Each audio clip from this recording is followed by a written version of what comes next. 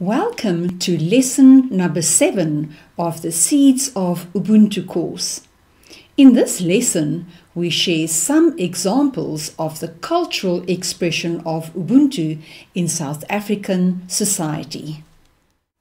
As we shared earlier, people from all over the world speak about the spirit of Ubuntu that is found here in Africa.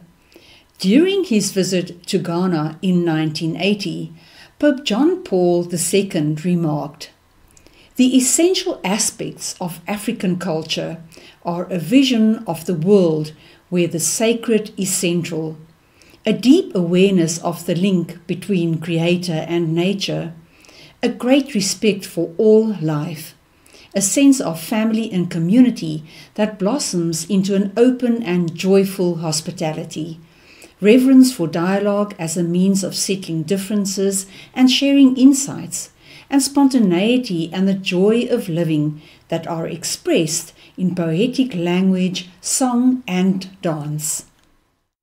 This spirit of Ubuntu is present in many of the customs, traditions and cultural practices that form part of the systems and institutions that the African people have created to celebrate, grow, nurture and maintain harmony, social cohesion and prosperity for everyone, and to make their lives governable. Following are some examples of Ubuntu practices that remain alive in South Africa today.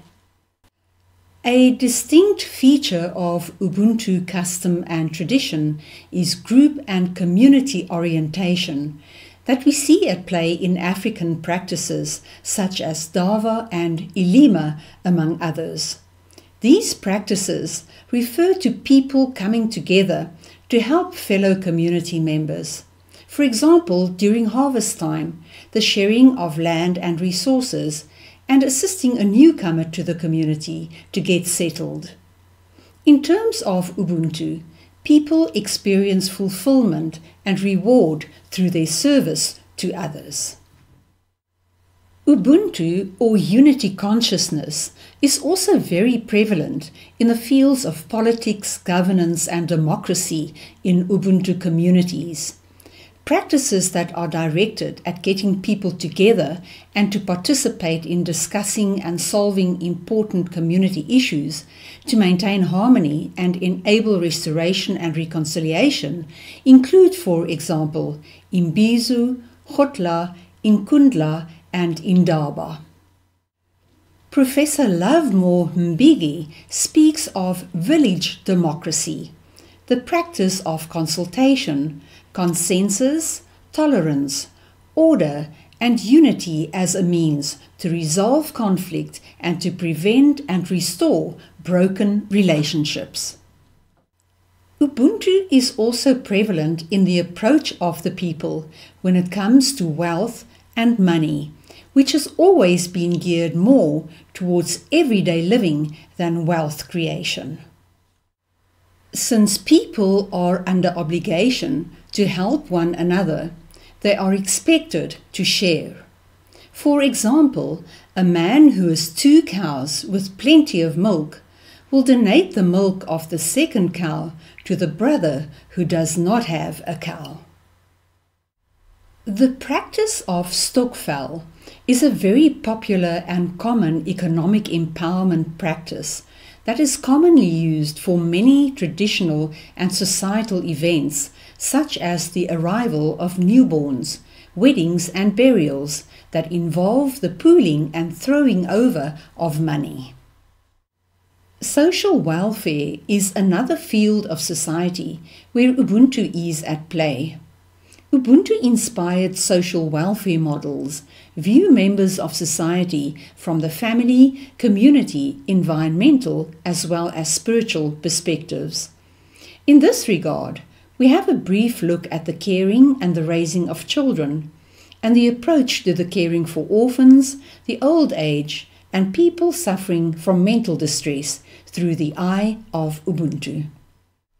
From the Ubuntu perspective, child upbringing is a communal effort.